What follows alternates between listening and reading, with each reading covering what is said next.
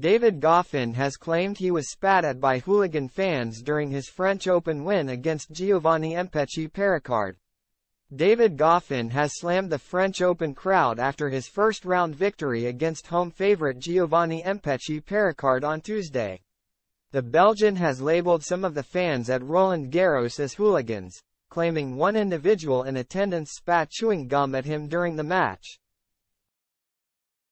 Goffin triumphed 4-6, 6-4, 6-3, 6-7, 4-7, 6-3 over Pericard in a 5-set thriller, cupping his ear in the direction of the crowd 14 audience after progressing. The 33-year-old is competing in a 13th French Open but was firmly the pantomime villain against the Frenchman, who entered as a wildcard. Following the clash, which lasted 3 hours and 35 minutes, Goffin explained his actions shortly after firing the jab at the Paris crowd.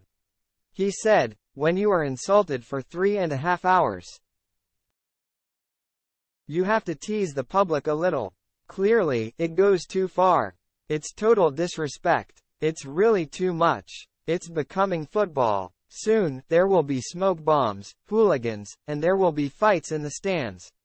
It's starting to become ridiculous. Some people are there more to cause trouble than to create an atmosphere. Someone spat out their chewing gum at me. The match was getting complicated. That's why I wanted to stay calm. If I started to get angry about it, it could have destabilized me."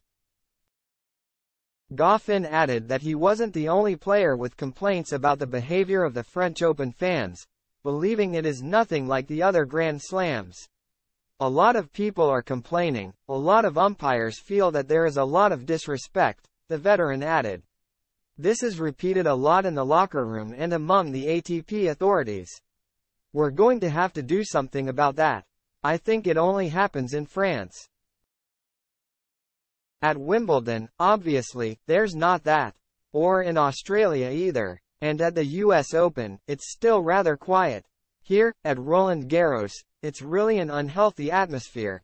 Despite Goffin's rant, Pericard, who became the world number 66 with the Lyon title last week, praised the audience for their support. However, he was unaware that someone had allegedly spat at his opponent.